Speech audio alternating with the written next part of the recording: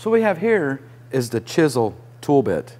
I have it on the light duty nose, best used with the heavy duty nose. We have a dent here in this rocker molding, which is pretty heavy, and we're going to put our chisel bit to the test on this one.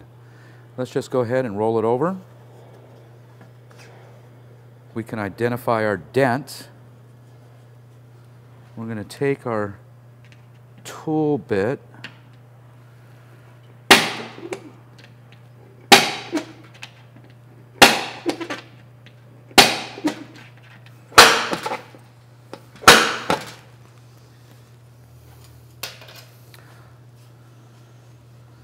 a little more down low, and that would get it.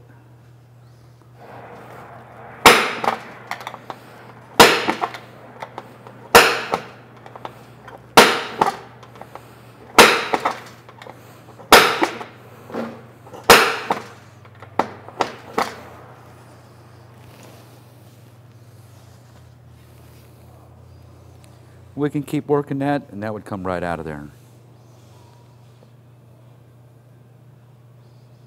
So that was a pretty heavy dent in there in a compounded corner.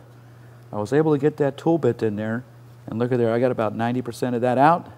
I'd probably put a couple different bits on there, get them low spots out, file, and finish.